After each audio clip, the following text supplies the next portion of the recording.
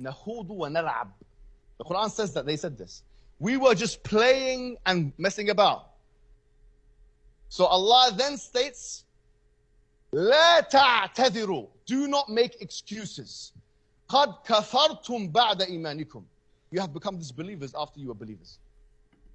Right, but he's not takfiring her, right? So he's saying all of these things. He said that these verses are clear and explicit. There's no other possible interpretation. These are things known by necessity in the religion. So he's setting up, as the takfiri that he is, he's establishing the case against her and saying that there's absolutely no other possible interpretation. Now, surely Muhammad Hijab is not so ignorant as to not know that there are other interpretations. And if he knows that there are other interpretations, whether he agrees with them or not, you can disagree with the interpretation that I've offered, the interpretation that the academic Saqib Hussein has offered.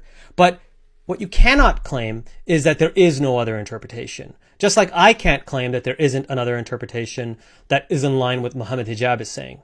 But here, Hijab is saying there's no other interpretation, and then he's setting this up, that he's saying that now you're mocking the religion, and that he's talking about the woman in the audience, you are a kafir. Now, he's not going to say it explicitly, but he's going to hint at it, and he's going to do this quasi-takfir. So he's not man enough to actually do the takfir, right? And he wants to have plausible deniability, but what he's really doing is setting up a case of takfir, excommunication, instead of trying to say in a neutral or academic, balanced manner that, look, there are different interpretations. Here's the interpretation I take. You might disagree, but here's what I think.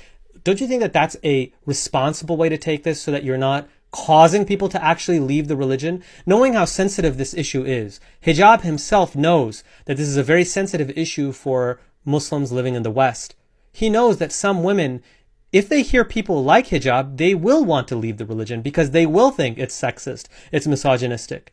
So don't you think he should then be cognizant of that fact and try to soften this issue and say, look, there are other interpretations, and not try to actively drive her away from the faith? Let's keep watching.